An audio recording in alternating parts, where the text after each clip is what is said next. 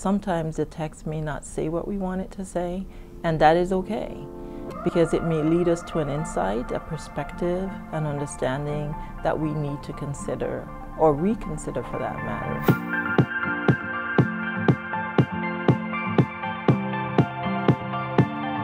Hi, I'm Rachel Bomberger with Eerdmans Publishing.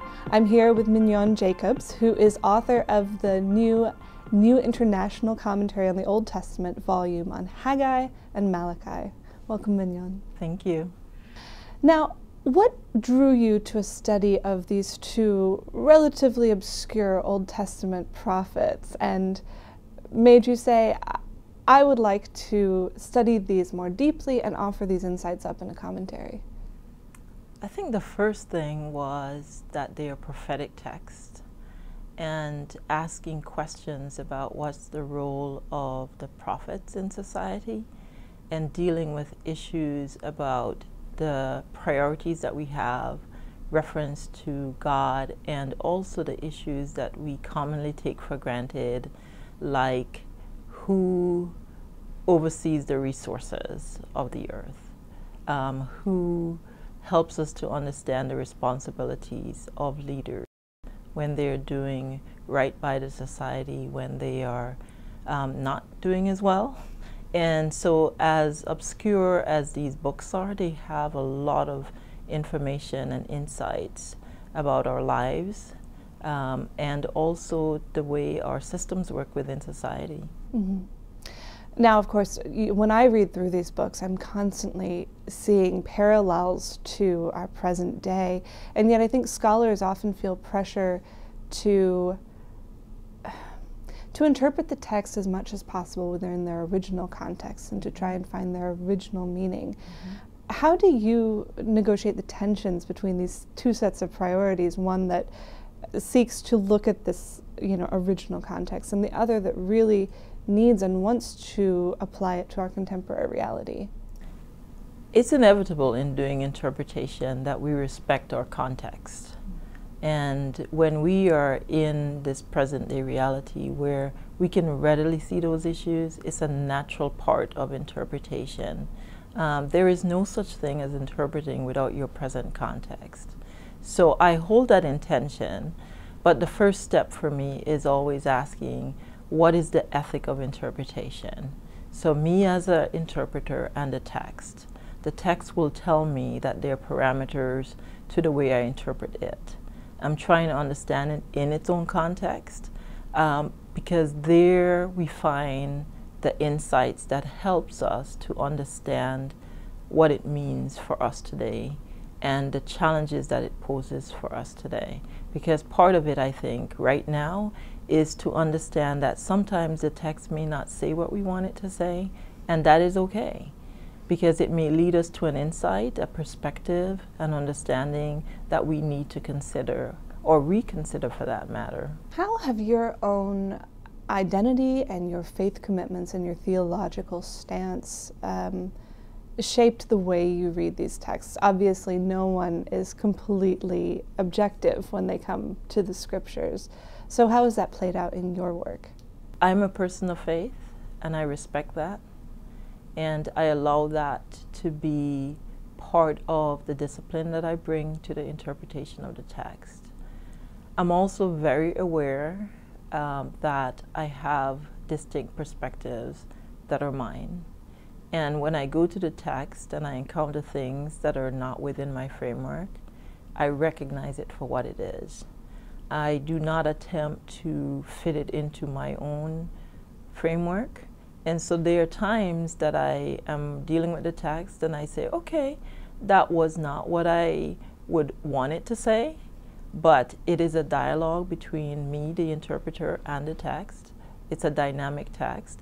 And there are days what I do, I just pull back and I say, as a responsible reader, as I've said, there's an ethics towards interpretation, that I must also allow the text to speak.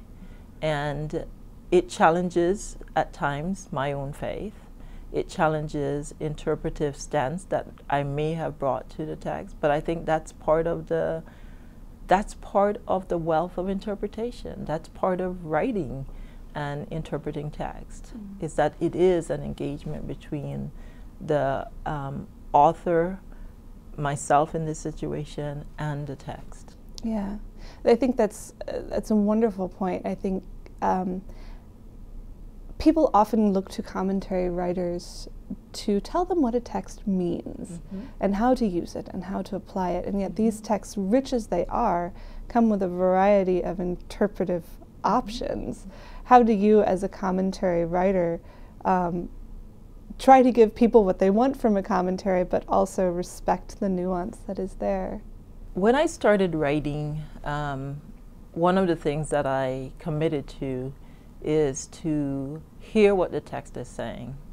I started writing, and on my understanding of a commentary is that I will not only allow my interpretation to be part of the writing, but if I encounter interpretations that are viable for the text, to lay them alongside of each other, to juxtapose them. And so you will find in this work that I will juxtapose the different meanings or interpretations. I will present the arguments for the various readings. And at times I don't ask the reader to choose one, because if they're viable within the text, and because the text is at a distance from us, and we are at times not sure exactly what it was going to mean, we have to be ready enough to say these are possible meanings, and responsible enough for our contemporary audience to say these are the parameters, these are the reasons. And with people being so engaged with interpretations, with reading, with the age that we are in where people can search, it is the role of the author at this point to lay out the possibilities so that as readers are engaging the text, they're not researching and find things that were never explored within the commentary. So it is an opportunity to engage the readers in the possible interpretations of the text, and not to be afraid of that. What do you see as the key messages of God to his people in the books of Haggai and Malachi?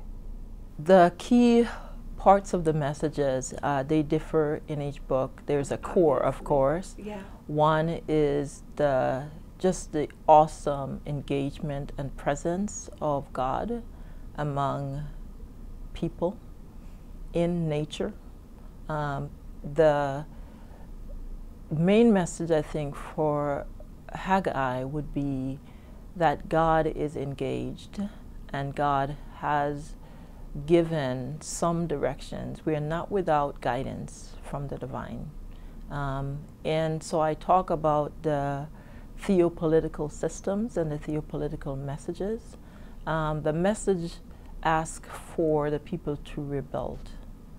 And the key challenge is setting up our human priorities over against the priorities that God has given us. And what does that look like for using the resources that were given to us, yet we are in some ways not taking a proper use of those resources.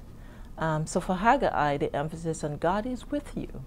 And even if you feel discouraged when you see the way that the theopolitical system, the political system is going, when you see those instances, do not be discouraged. God is with us. And the reason that that message becomes so important is that the people had a memory of the past.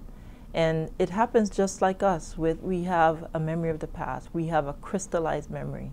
And in that memory, we can't allow variations. You remember the good old days?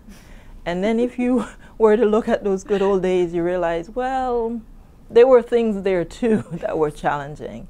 And part of the challenge was to rebuild a temple with some memory, however crystallized, however inaccurate, and to be discouraged that what they would rebuild would not live up to the reputation of the past. And to be cognizant that God has provided the resources, and when in the present, the reality of the present seemed to contradict what you want for the future, that tension is what they were dealing with. And so for the book of Malachi, a bit different. Yes. Asking about how do you accord respect, honor. There's one way you honor your human leaders. There's another way that you honor God, the divine. How do you accord the appropriate honor for each, so that you are not dishonoring God and you are not shifting the honor that belongs to the deity onto a human leader? And in that, you are not giving the responsibility to a human leader that is rightly on a divine guidance. Don't expect from your human leaders what only the divine can do. But at the same time, holding the leaders to their responsibilities. These messages, of course, are messages that are for all time and not just this one specific moment in time. What advice would you give to working pastors and preachers and teachers who are wanting to introduce the people around them to the messages of these books? I would say go slow. And part of that is when you're dealing with people already having a set of beliefs, part of the role of pastors and teachers is, first of all, to be compassionate and to realize that pastors and those of us who are interpreting and guiding others may already have a lot more information. And information sometimes lead people to overlook basic compassion for others. So to meet people where they are, allow people to engage with the text. And the other part is to linger with the text. Sometimes we are too ready to dismiss a text as something that is obscure, something that may be irrelevant in the past, and then not to realize that we have not given it a chance to be heard and to be heard again. So to linger with the text, to have compassion for those we are teaching, those we are leading, and then thirdly, to simply allow ourselves to understand that there is still much that we don't understand. So to be patient with ourselves. Yes. Well, Mignon, thank you very much for speaking with us today. It's been such a pleasure. Thank you.